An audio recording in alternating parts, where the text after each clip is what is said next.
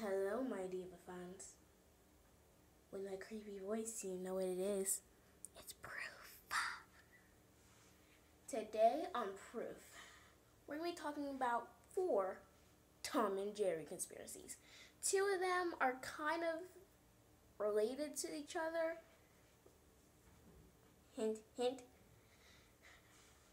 Okay, so here's exactly what I'm going to talk about. The first conspiracy of the day is Spike is a female. That's right, your favorite male bulldog may actually be a girl.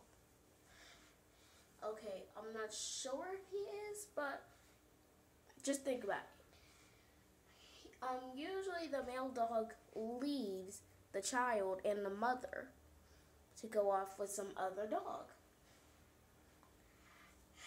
And also, maybe he just has that, maybe he turned from a girl to a boy, like somehow. Like he got turned into one somehow because some messed up stuff happens to Tom and Jerry.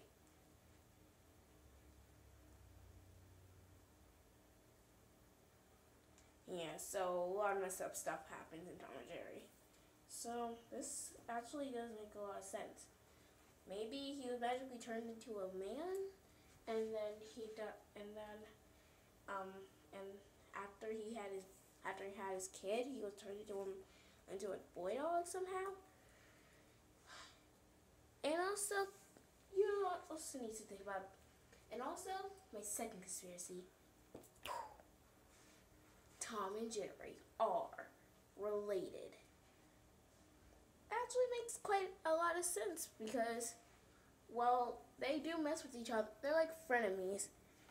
They're nice to each other from time to time, but they also really hate each other, like a brother and a brother would, or even a brother and a sister, or a sister and a sister, basically like that. So, when these two add up to you, I will talk to you about this later in like 5 seconds. Okay, I'm back. So, another thing that got me weirded out is the second part of these two conspiracies.